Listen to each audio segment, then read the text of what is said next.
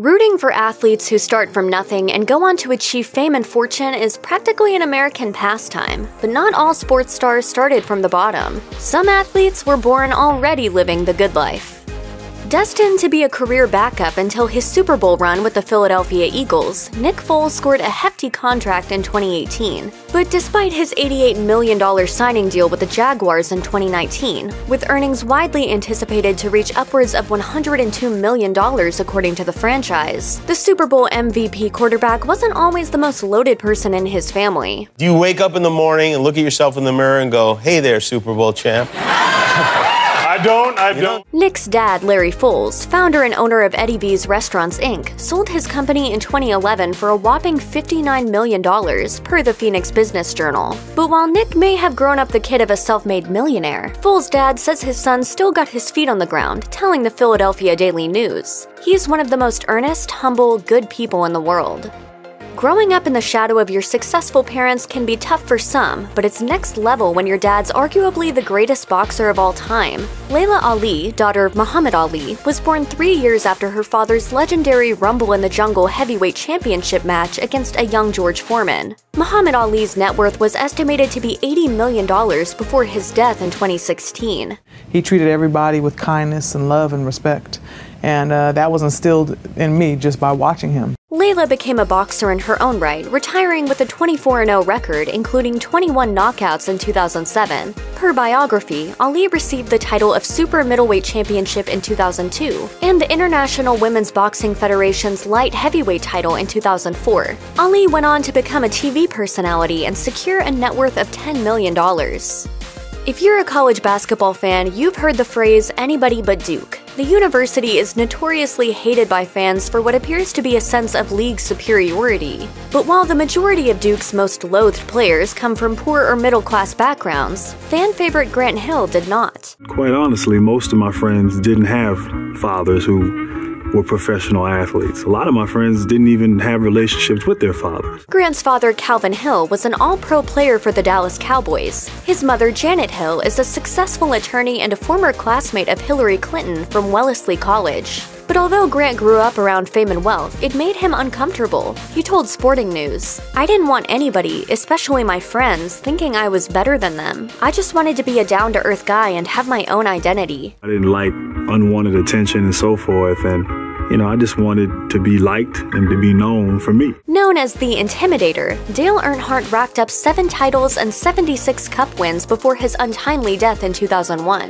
Considered one of the greatest race car drivers of all time, Earnhardt amassed over $30 million over the course of his career, and he left behind a $70 million estate to his children.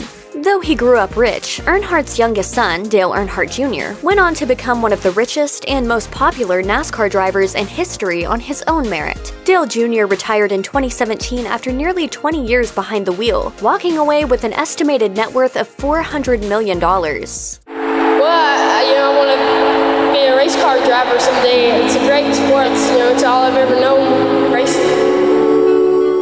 Zara Tindall is the only daughter of Princess Anne and the second eldest grandchild of Queen Elizabeth II. Needless to say, she was born filthy rich. She's also an Olympic medalist, having taken home the silver as part of the British equestrian team at the 2012 Games in London. The whole Olympic experience, I can't tell you, it gives me goosebumps talking about it. Tindall told The Telegraph, "We wanted the gold, but to get an Olympic medal is incredible anyway. When you get one of these put round your neck, you realize everything was worth it." Considering that Money Crashers estimates the average annual cost of horse ownership to be nearly $4,000 per horse, as well as the additional cash it takes to train for an equestrian team, there is no doubt that Tindall's family wealth contributed significantly to her Olympic success.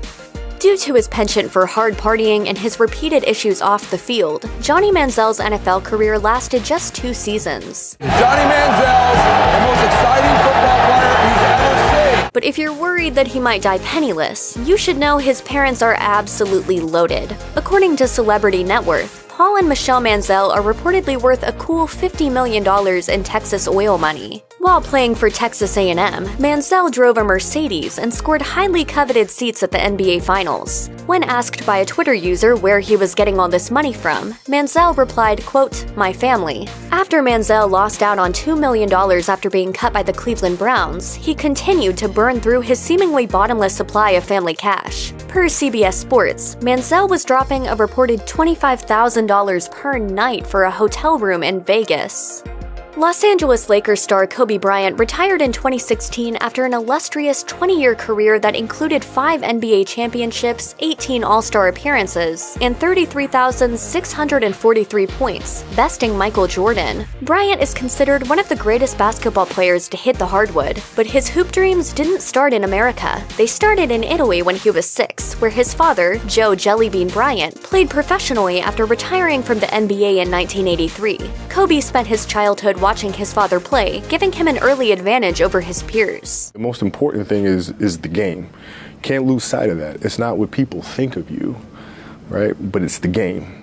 Kobe went on to create an even greater legacy than his father's. Per Forbes, his career earnings topped $770 million, making him, quote, "the highest paid athlete in the history of team sports."